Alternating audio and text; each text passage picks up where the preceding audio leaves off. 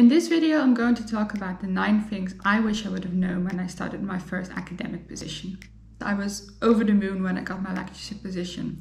So I didn't think that much through about that I could actually negotiate about things. So what I didn't do is I didn't think about the requirements I had for my lab space, the equipment that I needed, or the startup budget, or even thinking of PhD students. And afterwards I realized that most of my colleagues actually did negotiate on this. And they had very specific terms that they wanted. And you don't have to be afraid that they withdraw the job offer. It's really going back and forth about what you want. And what's really important is that you actually have this in writing.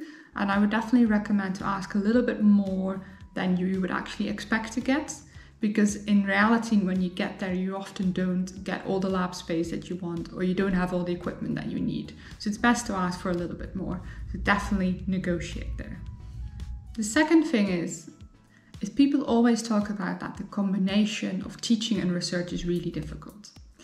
Now, what we often forget about that is that administration often takes more time than any of those. So this can be something as simple as inserting the marks of your student, it can be moderation, but also just general bureaucracy.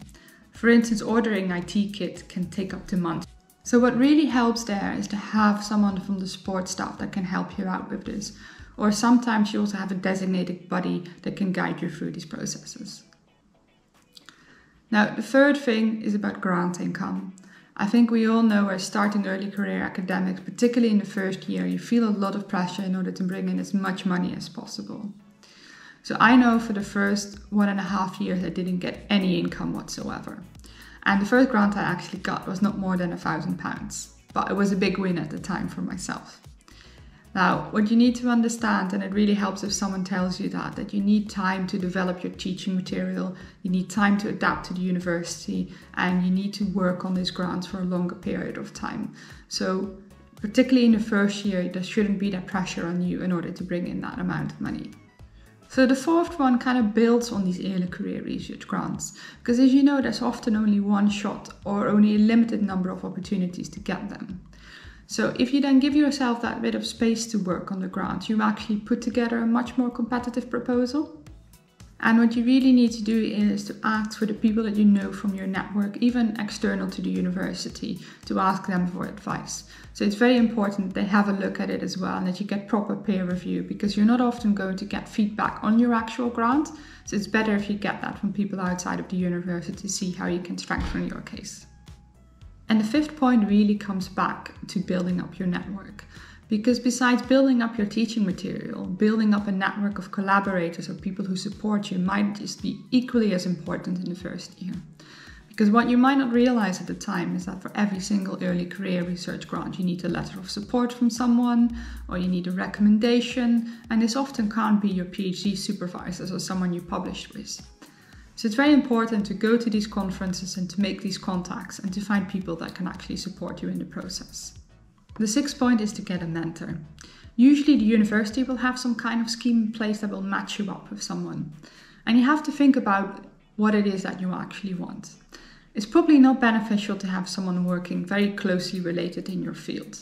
So it is probably better to have someone from outside your field, or at least that's what I've experienced. And it's perfectly fine if you look at a couple of different mentors. Because as you will see, each mentor will have a different style, and from each one you will pick up different points. So you really have to find the best fit for you. And the first person you're paired up with might not necessarily be the best mentor for you. The seventh point comes back to industry connections. So we all know that Research Council grants are extremely competitive and very difficult to get. Now, in order to strengthen your application, you would often need letters of support from industry. But in order for yourself to get noticed by businesses or by other people in the field, it's really important that you have these social media links. So first of all, definitely get your own website. Don't just rely on the university website. You need to have your own website as well. Make the most out of LinkedIn and also out of Twitter, because many contacts that I have, both in academia and industry, actually found me via this route. So what I found is that it takes a long time to build up these relationships. So you often start off with a small project and you might not directly see the benefit of it, but it does pay off in the longer run. So the first teaching evaluations can be quite difficult, but what you also have to understand that is normal. People tend to complain about the things that don't go well, whereas they might not often compliment you on the things that do go well. So you shouldn't take this personal. And what really helped me is that I did both observation with senior colleagues, but they also observed me as part of the process.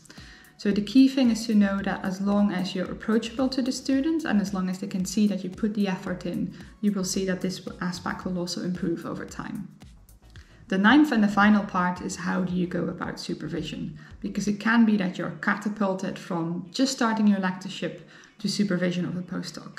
And they were exactly in the same place as you were a year ago. Being a brilliant researcher doesn't necessarily make you a brilliant mentor or a good team player. The supervision style also changes over time, so you will see someone will need relatively a lot of help at the beginning of their PhD, and then you kind of need to let them go a bit and make sure that they can do it by themselves, whereas in the end you probably supervise a bit more in order to make sure that they actually get their thesis done. So what I find important is to have some kind of team building activities, but also to give the PDRAs some space to develop some of their own activities. Thanks for looking at this video, and hopefully this will help you when you start your first academic position. If you want to meet some of the other researchers in my team or in this university, then please have a look at the other recommended videos.